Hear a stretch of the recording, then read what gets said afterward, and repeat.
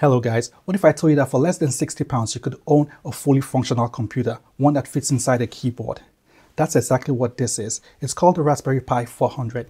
This tiny powerhouse is designed for coding, browsing the web, and media playback, and lots more without breaking the bank. Today I'm going to be doing an unboxing, setting it up, taking it through its paces, talking about the pros, the cons, if it's something you should get, and if it's worth your time. Welcome to the show guys, GV Tech. I'm G Vader, and as always, let's get to it.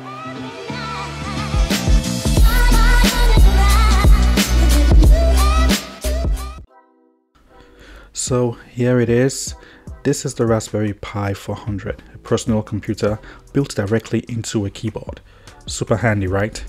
Let's open it up and see what's inside. I've got the bare bones version here. This means you only get the keyboard computer combo. First impressions, this thing feels sturdy. I love the design. It's compact and has a slick Apple-esque vibe and design to it. The keys have a decent amount of travel, which is good for any keyboard, so that's a good thing. It looks good. So let's take a look at the connectivity options and the port options. We have a gigabit Ethernet port, we have one USB 2 port and two USB 3 ports. We have a USB-C port for power and also a micro HDMI port, two of them actually, so you can connect to a monitor. We also have a micro SD slots, that's where you put the operating system in the card, and we also have a GPIO pins that's sealed on the other side there with the black seal, so you can have your programming and electronic projects connected to this. And by the way, this version of the Raspberry Pi 400 comes with 4GB of RAM. To get started, you'll need a micro SD card with the Raspberry Pi OS pre-installed. Here's mine, it's 8GB with the OS already loaded. All I need to do is to slide it into the slot at the back here, and I'm good to go. So apart from the keyboard, you need a few extra accessories to complete your setup. One is a USB-C power cable. I'm using a standard phone charger that delivers 5 volts. You'll also need a mouse. Any USB or wireless mouse would do, but I like using wireless mouses, so that's what I'm going to use as well for this one. And a HDMI cable that connects the Pi to an external display. So this display could be a monitor or your TV. Speaking of monitors, I've got this 15-inch portable monitor, which is a perfect match for the Pi 400. It's lightweight, has a built-in stand, and connects via USB-C or mini HDMI. That means I would need another adapter for the HDMI cable, but that's fine. It's perfect for setups like this because it's easy to carry around and doesn't need a separate power source when connecting to some devices. So with that all laid out, I think we're good to go. Time to make the connection and test this out. Okay, let's see how it all comes together. So the micro HDMI cable goes from the Raspberry Pi to the monitor.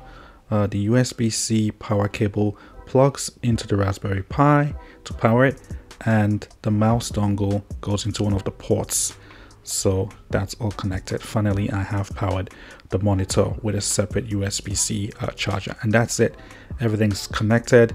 Now let's power it on and see how it performs. Here we go. The Raspberry Pi 4 is booting up, and we are greeted by the desktop interface. Everything you see here is running directly from the Pi. No tricks, no gimmicks. Let's explore the Raspberry Pi OS features and functions. The desktop is simple yet functional, and the OS comes preloaded with some great software. Let's give it a quick tour. For programming, you've got tools like Python and Scratch. It's a great learning platform for beginners or hobbyists, for kids, to teach them how to program. For productivity, there's LibreOffice. It's perfect for word processing, spreadsheets, and presentations. Basically a mimic of Microsoft Office suite. For browsing, you have Chromium that comes preloaded, and also Firefox. You can choose options between those two. While it's not lightning fast, it handles browsing just fine. So for light stuff like going on YouTube, watching videos, browsing the web, checking your emails online, that sort of thing, it's great for those, but not for heavy lifting where you open multiple browsers and stuff. And for entertainment, there's a VLC player that's universal at this point, allows you to play videos smoothly. He has a classic superhero animated series, one of my favorite, Batman, and I'm going to play a small clip and you see that it runs flawlessly. The Raspberry Pi 400 makes a great little media player for casual use, but not for heavy stuff like I said before. You can customize the setup to suit your preferences. For example, I have moved the taskbar to the bottom of the screen so it looks more like the layout that most people are used to. By default, it's at the top of the screen, but I've set it to the bottom, so you can tweak and do a couple of things. You can tweak things like the resolution, the theme, the background, desktop image. So basically all the normal functionalities that you want on a basic desktop OS, yeah, you have them here. Performance wise, it's not the flash. This version has only 4 GB of RAM, but it's perfect for light tasks like light programming and tinkering. What I love most is the portability. The entire computer is inside this keyboard and it can even run on a power bank. This makes it great for on-the-go projects or learning environments, and in areas where there's power shortages and so on and so forth in developing economies. This would come in handy. I see this being used in computer labs, in primary schools and secondary schools, in such environments. If you have a little one or ward or your child, you want to get into computing, I think this is something you can get them to pique their interest and get them into the whole IT space and IT field. Whether you're coding, learning, or just need a simple computer, this little device punches well above its weight. So is the Raspberry Pi 400 worth it? Let's break it down. Here are the pros. It is super affordable. Coming in at just £57, you get a full computer all in this keyboard form factor, so that's a good deal. It's also lightweight and easy to handle, so it's not bulky. You don't have the issues of having a big heavy laptop or heavy desktop, so that's one thing.